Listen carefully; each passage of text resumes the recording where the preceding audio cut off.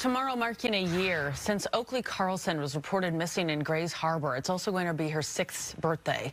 Since then, Oakley's biological parents have not cooperated with the investigation into her disappearance. Yeah, so John Hopperstadt is joining us here this morning. John, the community, Oakley's foster family, not giving up hope here. That's right. The reward is now up to more than $85,000 for anyone who can help find Oakley. And supporters of Oakley Carlson plan to hold a rally and fundraiser in her honor later this week. Now, a year ago, Grays Harbor deputies performed a welfare check on the 5-year-old and found out she was missing.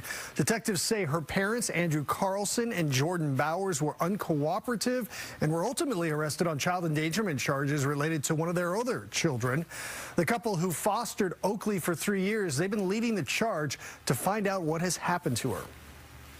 Money does talk. If people do know something, I'm really hopeful that if they know something but they've been afraid to do something or tell somebody about it, that you know, it's worth talking to somebody about. The group Justice for Oakley planning to hold a fundraiser this Friday at the Montesano Festival of Lights event. The reward, again, now more than $85,000. Anyone with any information on Oakley's disappearance urged to call the Grays Harbor County Sheriff's Office. Guys.